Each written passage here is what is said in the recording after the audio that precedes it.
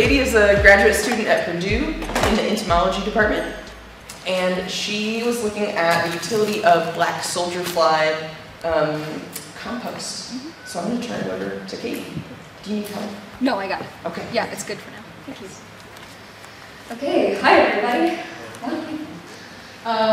So yeah, I'm talking about black soldier fly composting and its nutritional viability. So getting right into it, I just want to go over some general biology.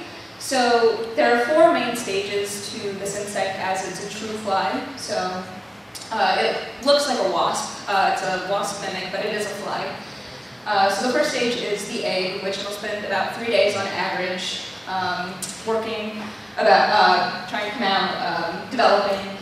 And then for the larval stage, which is the next 18-day period, this stage is a detritivore, meaning it eats dead and decomposing organic matter, similar to what earthworms do in vermicomposts.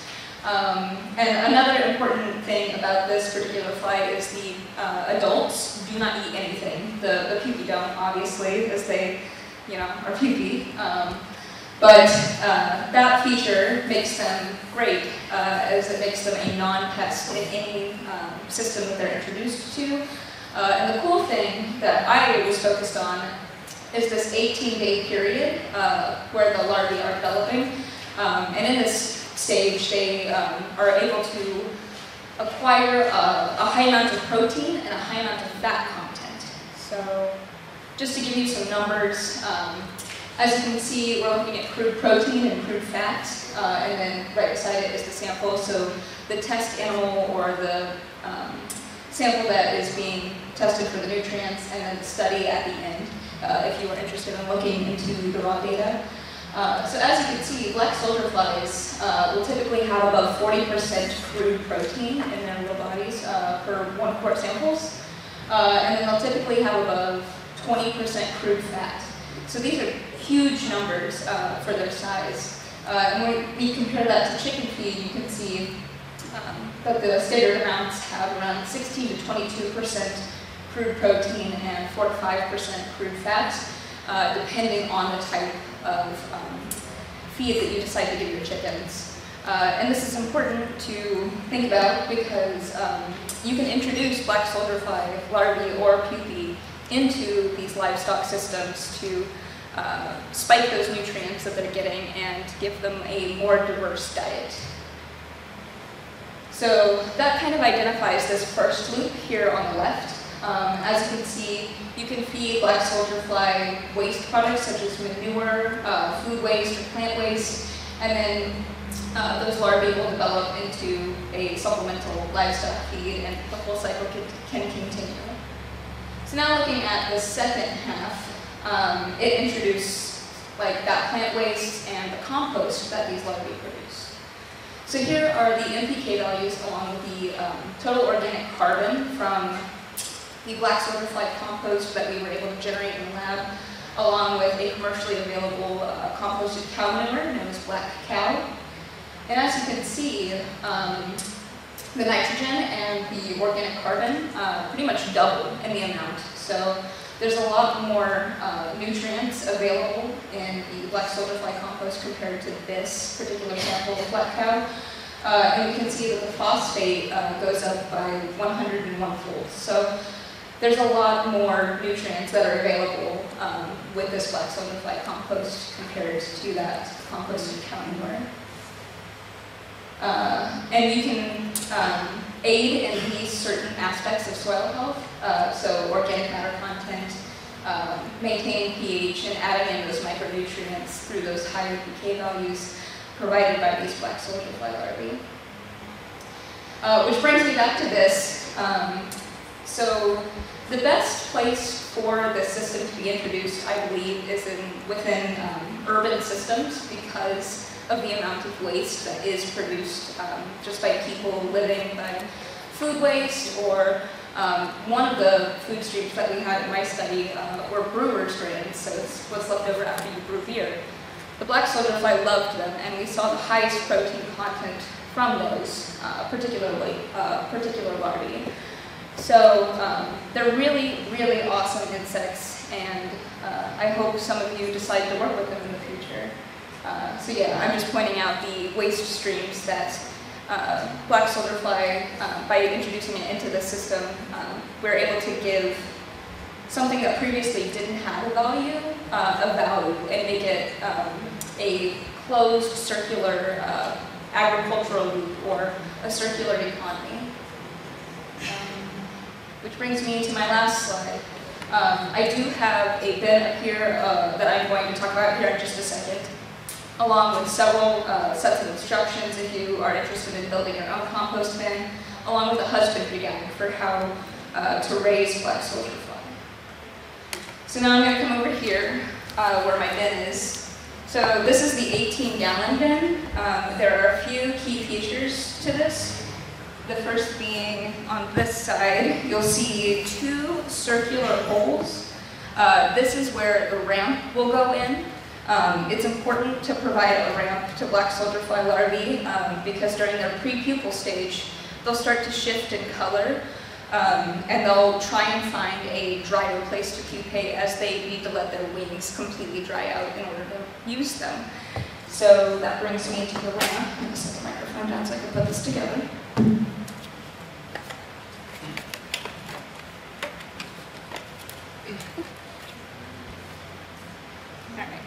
I got it. So this is what the ramp looks like for this prototype that we developed. As you can see, there are entry holes where the pupae will enter. It's placed in the bin at an angle, so it can reach all levels of the bin. And it's important to provide this exit hole here so those pupae can crawl out. Another important thing to consider when you're rearing black soldier flies is the humidity levels. So if it's too moist or wet within the bin, the larvae will jump ship, literally. It's too wet for them and they will crawl up the sides before they're ready to. So you have to keep an eye on it. And the last thing is the lid. So there are two important parts to this. The first being this T-joint at the top. So that's to allow the black soldier fly adults to come back in and lay eggs, as they prefer to oviposit, which means lay eggs, near the scent of their own young. So they're attracted to other black soldier fly larvae. And then the last part that is super important is this egg-laying substrate. You'll see that it's just sections of corrugated cardboard clipped with a paper clip and zip tied to the top. This is very attractive to the black soldier fly adult female as it provides a small opening for them to lay their eggs in, and it allows them to drop down into the compost when they hatch. So if you're interested in looking at the compost that was generated and then the remaining exoskeletons and adult fly bodies that we collected, both of these can be used as a soil amendment that are both relatively high in nitrogen. So yeah, with that, does anyone have any questions? Do you know how those numbers of the compost compare to like To vermicompost? Yeah. So the NPK values, is that what you're asking? Yeah. So I believe that they're roughly the same. When you generate a compost at home, you'll typically, if you like do the right brown to green ratio, you get like 5:3:4, I believe. That's the standard one. So I believe vermicomposts are very similar to black soldier fly composts in that regard. And then you had a question? It was the same question. Perfect. Yes. And can you feed them meat and dairy as you feed them worms? Absolutely. So black soldier flies are a little bit more hardy and they go through material a bit faster than earthworms do.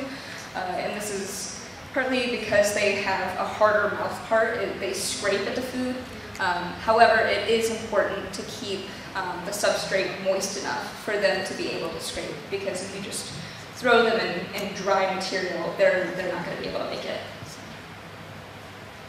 Yes? Why are they called soldier flies? That's a great question. They don't do it to protect you from wasps. I'm not sure why they're called soldier flies.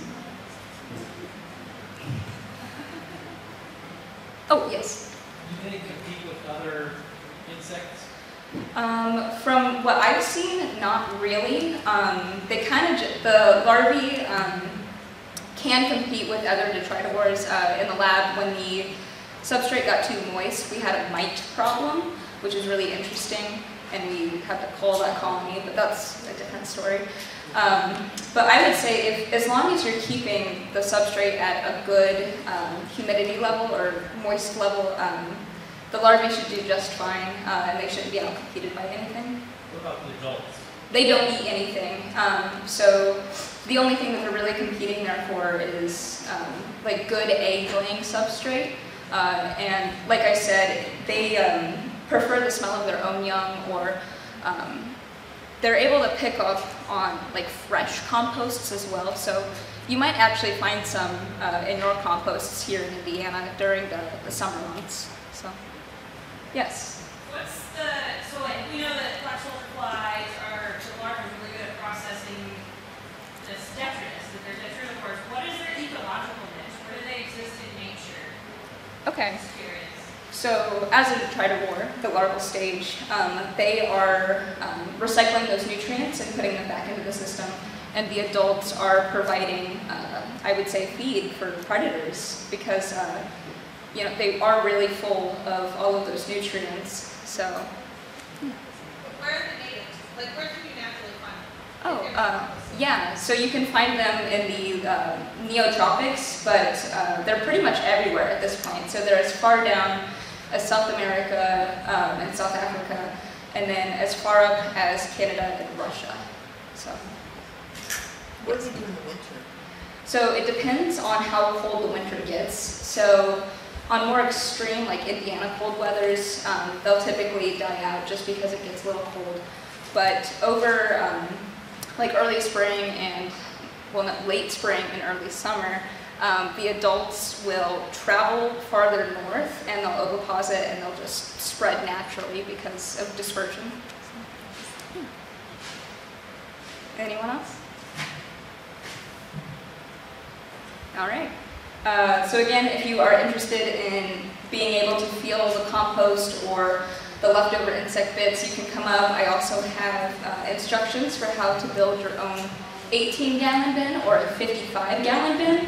And then I also have that husbandry guide. So thank you.